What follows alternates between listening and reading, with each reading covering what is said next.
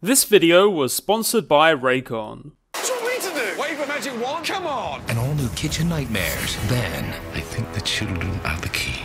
Gordon Ramsay is not God.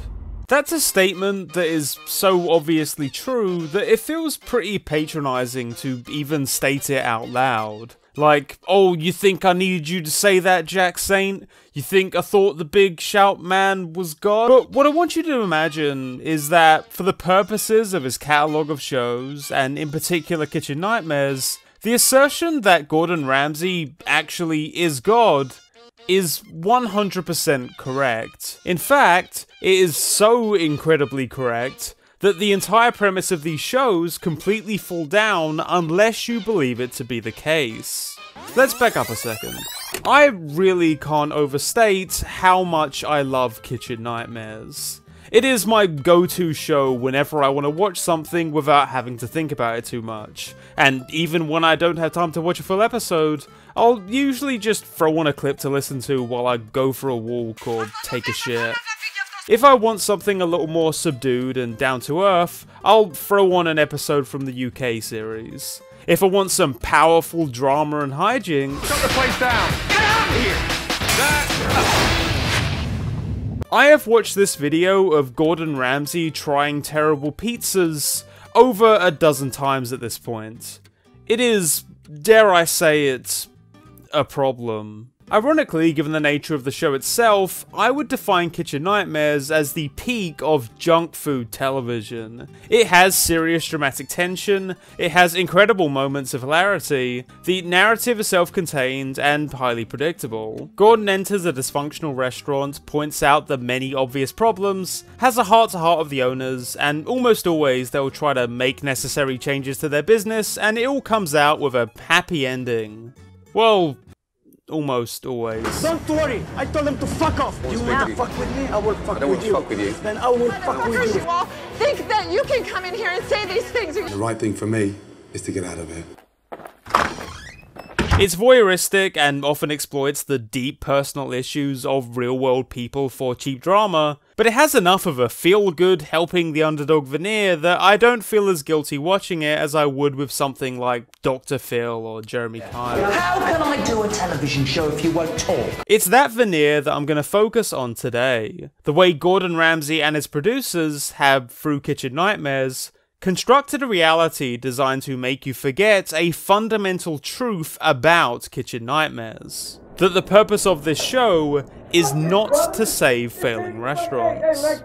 This feels like an odd thing to say considering the stated premise of the series is exactly that. It's the wager the show is invariably making to the audience, and what gives each episode most of its momentum. Can Gordon save this business, or not? But I think if you're trying to delve a little deeper into any consumer product, it's important to separate something's stated purpose with the underlying motivations surrounding it. For a basic, relevant example, look at junk food. The stated purpose is to feed you, but that's not really the sole or even primary goal for most companies pushing out to the public. They want to sell you a flavor, to convince you to associate a specific taste with a specific brand, and keep you coming back. There's a reason McDonald's burgers taste great, but also don't really taste like burgers.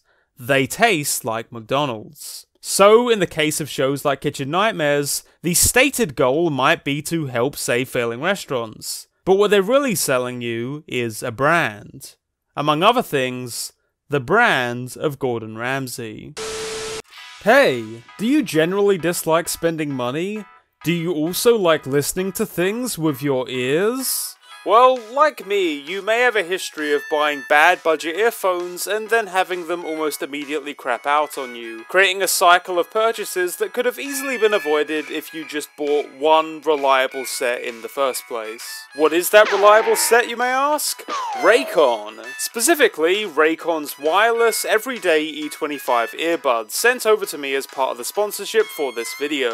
They sound great, isolate noise like nobody's business, and start around half the price of other premium wireless earbuds on the market. So, if you're interested, check out buyraycon.com/jacksaint for 15% off of your first order. Enjoy! It's hard to talk about Kitchen Nightmares without talking about its host, but I'll try to keep this brief. More so even than his abilities as a chef, selling himself as a brand has really always been Gordon Ramsay's most impressive skill. Most famously, he was able to take the bad press of his repeated abuses of staff and customers to his restaurants and flip that into a positive. A kind of, I'm just brutally honest and cut through the bullshit charm that effectively let him have full control of his own narrative. When good things are said about him, good.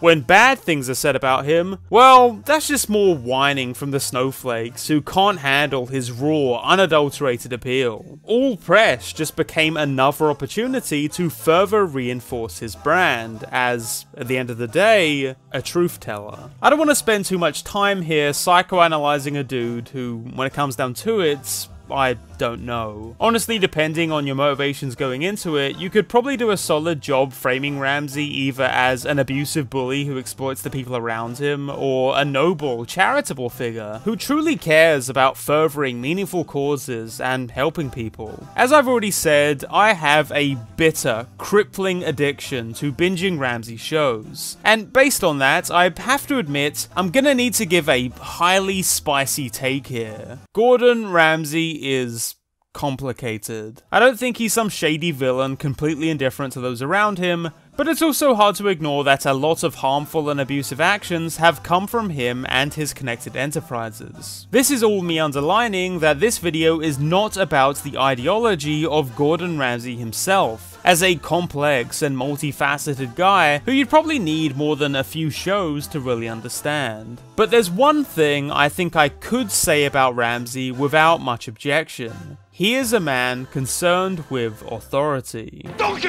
The 1999 5-part documentary series Boiling Point is one of the first tastes most audiences had with Ramsay and his usual spicy hot demeanour. 1 minute from now, concentrate you. We're just kind of up for everybody here. The idea of the show was simple. Ramsay had made headlines as a young and highly ambitious chef who'd already been awarded 2 Michelin stars, among the most esteemed awards in his industry. And the show would document the opening of his new restaurant and his quest to get his 3rd star. Now, as I said, as far as the food industry goes, earning a Michelin star is a pretty prestigious honor, and it takes a pretty wild amount of ruthlessness and determination to get one at as young an age as Ramsay, let alone 2 of them, and especially let alone 3. You can see all of that in the show. In his efforts to prove himself as a chef and restaurateur, Ramsay puts everything into his work here. You know, Gordon sort of comes and goes. You know, he comes when they're ready and disappears soon after. Frequently sparring with his staff, sinking his personal life, finances, and reputation to make his dream a reality. The question is, considering the massive toll of all of this, from the physical to the psychological, why was this such a dream? What does 3 Michelin stars prove that 1 or 2 don't? Again, it comes back to what we said earlier, Ramsay's worship of authority. The Michelin Guide institution is, like Ramsay, not God. It was a marketing gimmick for a tyre company to increase demand for cars. Over the years, it has certainly gained a reputation, from a combination of hiring on similarly experienced industry professionals, being highly selective in who it awards, and, once again, good marketing. All of this means that, like the Academy Awards with movies, a Michelin star means something. In a way that, say, a 5-star review from a trusted critic on Yelp does not. But, also like the Academy Awards, let's just say sometimes there's some disagreement with their decisions. And the Oscar goes to Crash. Among other things, the Michelin Guide institution has been accused of favoritism towards certain popular chefs, pandering towards region Michelin itself wishes to cater for, and engaging in an insidious form of cultural imperialism with its clear bias towards French cuisine and fine dining experiences. None of this means necessarily that we just dismiss Michelin's judgment out of hand, but it does underline an obvious truth. Their word is not law. It's a brand you've been trained to trust. Which brings us back to Gordon Ramsay. I would be far from the first critic of Kitchen Nightmares to point out one of the most pronounced aspects of the show. Those fucking sound effects. Kitchen Nightmares is obsessed with ensuring its viewers are fed one specific narrative, maybe more so than any other piece of media I have ever consumed. TV when customers come? Is that true? I don't think it's true. Your sashimi.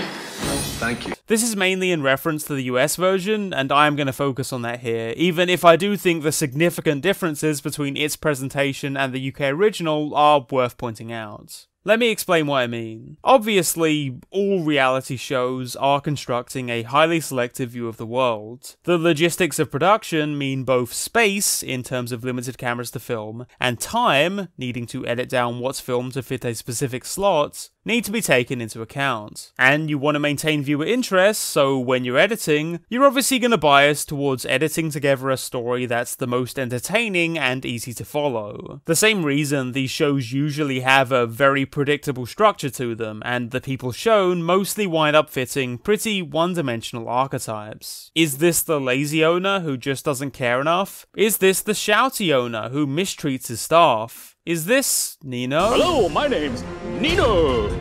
You add all this together and get, as entertainer Charlie Brooker once put it, a crude caricature of reality. But even then, Kitchen Nightmares takes all that and then just more. Like, there is no room for ambiguity. Every moment of the show needs to give you music, cut-ins, impact sound effects. It's own deficiencies. It's the reason I said I watch this show when I don't want to think too much. Usually I don't even have to worry about whether I'm supposed to like or dislike a person, agree or disagree. The show gives me special noises to decide that for me. And while that's such a clear, surface level part of the show, I think the mentality behind that seeps into every part of it. The authority that Ramsay commands, that he's picked up over years of financial success, professional accolades, and controlling his media narrative, are built on the same idea as this editing. It's tricking you into not really considering any alternate perspective. You can trust them. I remember specifically an episode of the show, this one set in Georgia, in which the managers of the black-owned business Park's Edge complained to Gordon that one of the major issues they'd had was problems with racism in the local area, and how that had been a big factor in their lack of initial success. And said the neighborhood could do better, we were not good enough for the neighborhood, and my response was they don't like us because we're a minority-owned restaurant in a white neighborhood. The show mentions this, and then just completely discards it offhand. For the entire rest of the episode, it just plays out as if this was obviously made up by the owners, with Gordon even exclaiming relief that customers had boycotted Park's Edge given management problems in the restaurant. Thank God the locals boycotted this place, because if they ate here, they'd never come back. I obviously don't know enough about the history of that particular restaurant or that particular neighborhood to say anything about their claim one way or the other, but I do think the simple choice of handling the problem in this way is interesting in itself. By choosing not to treat this accusation with any real seriousness, the show is implicitly telling us this is not a big problem. We are not focusing on this, it doesn't really matter. And of course they would, right? Like, what if local racism was a big problem for this place? Can you imagine what a massive effect this would have on the structure of the show? To have such a significant stumbling block be something fully outside of the confines of the restaurant? That's like a major systemic problem, way outside of Gordon Ramsay's scope as someone who knows a lot about food and a lot about running restaurants. It would threaten the narrative of the show and the authority of Ramsay. And so, as quickly as it's brought up, it's gone. Incidentally, something happens at Park's Edge that happens to a lot of restaurants shortly after Gordon comes to fix them up and give them their happy ending. Something that also rarely gets brought up by the production. It closed. To date, most of the restaurants covered on the show have since shut down. Many of them closed down before the episodes they were filmed for had even aired. While a 2014 article stated that 30 of the 77 restaurants covered over the show's run were still running, a 2018 update showed that number had shrunk to 17. Wait, no, we're at 15 now. Gordon Ramsay's success rate with these restaurants is less than 20%. Now, you could look at that pretty uncharitably and wonder why he was ever really seen as some kind of trustworthy authority on this subject. But just as easily, there is a clear justification pre-built into the premise of shows like Kitchen Nightmares. The restaurants are already failing. Therefore, if they succeed, we can say that Gordon did his job and they successfully followed his advice. If they shut down, that was on them. They must have not followed what Gordon told them to do, or otherwise made some other mistakes that ultimately led to their own failure. Dave must have been the most arrogant restaurant owner I've ever met in my entire life. As I predicted, the Black Pearl is closed. Kaput, finished. Damn. As with his handling of the press, he can never really lose. In real terms, the fact that Kitchen Nightmare's success rate is so low is irrelevant. No matter how successful or unsuccessful the show is, any success is seen as proof of Gordon's good judgment. Now, I could spend time here getting into the times when the opposite appeared to be the case. On several occasions, owners and their clientele have reported that Gordon's changes actually made the place worse. Season 5's El Greco, which closed a few weeks after the filming of the episode, reported they were unhappy with many of the style and menu changes, something reiterated by local press around the area. According to the owner of Chappie's, covered in Season 6, Gordon's insistence on switching from authentic Creole dishes to generic crowd pleasers like burgers and fried chicken caused irreparable harm to his business. Again, I can't really say who's right and who's wrong here, but from the outside, all of this looks like it would undermine the entire premise of Kitchen Nightmares. What if the owners are sometimes right? What if Gordon is sometimes wrong? What if, as is the case for myriad struggling restaurants, there are many factors playing a significant role in their failings outside of just cooking bad food and having poor hygiene standards? It's not always just mistreating staff or serving frozen food, something Ramsay himself would know full well. But that is not the reality Kitchen Nightmares sells us. Through the brand of its host, through the unambiguous perspective of its editing, what we're being sold is a simplified, straightforward version of our world. A world based on individual choices, clear-cut right and wrong, where following authority means success, and not following it means failure. Where Gordon Ramsay is God, and the world he offers is just. This is the bit where I talk about capitalism. Sorry. The Just World hypothesis states that for any person, their actions will ultimately bring about appropriate consequences. You do good, good happens. You do bad, bad happens. What goes around comes around, you reap what you sow. For obvious reasons, the idea that you reap what you sow plays pretty well into the justifying ideology of capitalism. I mean, when you break it down, the system kind of makes sense when you think of it that way, right? If you don't try your best, try hard enough, you'll fail. If you do, you'll succeed. In fact, to be really reductive about it, I think a lot of the more anti-capitalist types would probably be more into the idea if that was how the world worked. But it doesn't. The reality is that many hardworking people are not rewarded under capitalism, and that a multitude of factors play into their ability to succeed in the first place. Disability, mental illness, education, discrimination, maybe most obviously class position. Started off in Brooklyn. My father gave me a small loan of $1 million. Wrapping things back to restaurateurs, it's a simple reality that businesses attached to large, well-funded corporations are much more safe and reliable investments than small-time independent eateries. And to disguise all of this, we have thought leaders. People whose job it is to interpret the world for you, to have authority, and spin you a narrative that lets you ignore the messy complications of this reality. The Michelin Guide institution is an institution of thought leaders. It is their job to tell you what is good taste and what is bad taste. Gordon Ramsay is a thought leader. It is his job to tell you what makes a person succeed and what makes them fail. And from all of this, we get Kitchen Nightmares. Junk food reality TV that we think is selling us the comfortable narrative that Gordon's here to help these well-meaning but incompetent people succeed. But what it's really selling us is a different comfortable narrative.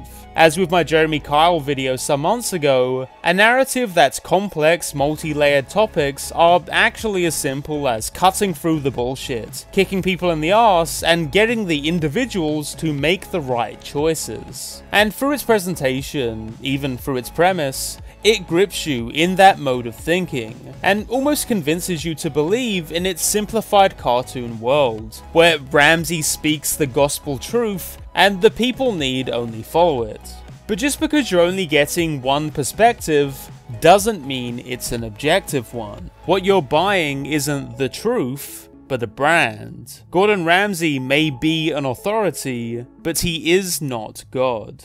Obviously, we can't just avoid the presence and even occasional usefulness of thought leaders in our everyday lives. Maybe sometimes a person who's really good at speaking with authority and getting you to see the world through their unique lens could change your perspective for the better. I mean, that's basically what I'm trying to do here, right? This stuff comes in degrees. As I've already mentioned, even within the realm of Kitchen Nightmares, you see a much more harsh and distilled form of this in the US version compared to the UK, and that is its own massive can of worms. But I think there is a fundamental harm that these kinds of manufactured authorities create. More than anything, I think it's important to both keep our perspectives broad, open to voices we might not traditionally associate with authority, and to be skeptical of our own biases in who we choose to listen to and who we choose to ignore. I don't think it's exactly a coincidence that the brand that's been created for Ramsay, especially in the US, is one of a very specific hypermasculine, domineering, and aggressive attitude.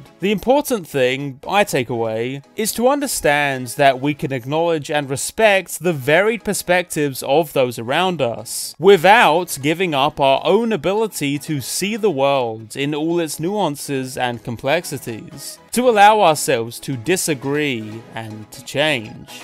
Without that, well, I guess we might as well be watching reality TV. Hey folks, hope you enjoyed the video. As usual, if you did, I hope you consider giving it a like, sharing it around, and if you really enjoy it, throwing me a buck or two over on Patreon. You can also use Coffee for one-time donations. Donating gets you in the credits scrolling by now. Today I'd like to give a special thanks to A Requisant, Angerid Thomas, Atticus Cassidy, Benjamin David Zala Brown, Callan Stein, Connor D, Daphne, Ethan Volpe, India, Leon Weigel, Lolzygag, Malpatuis, Nick Everett, Platypus Ego 7, Snowy, and Torin the Exile. With an extra special thanks to Charlotte Allen, Jamie Bellamy Mayer, Jay the Fool, and Ronald Main. Finally, I'd like to thank Raycon again for sponsoring this video. Once again, check the link in the description for 15% off of your Raycon order. Other than that, thanks again for watching, and I'll see you next time. Love you all, and stay safe.